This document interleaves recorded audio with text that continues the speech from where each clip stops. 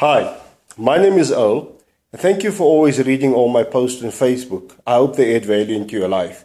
I speak to quite a lot of children at school level, encouraging them to build in their own brands.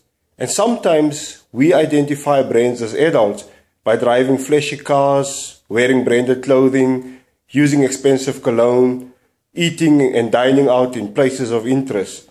But truly what represents our brands is who we are and what we stand for. Now, I simply believe that in spite of our circumstances that we face in life, we have to actually go out there and chase those dreams. You need to have a desire to be successful. You need to have a desire to be recognized for what you're good at and what you can offer to society. You need to have the determination to work with people of all walks of life.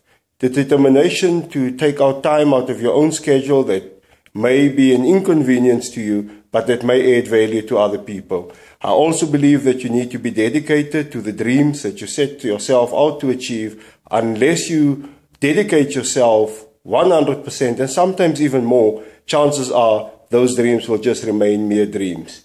I also believe firmly, and I share this with my staff at work a lot, I say that you need to have a drive to be successful, a drive to want to achieve more, a drive to believe in your own abilities, a drive to want to make a difference no matter what. Then, of course, every dream needs to have a destiny. Yes, a destiny that can be turned into a journey of life, a journey of experiences, a journey sometimes that may encounter failures, but after all, understanding that no road worth enough to travel is an easy road. So this is my message to you today. Go out and be the best in who you can be and not what others think you should be. Thank you.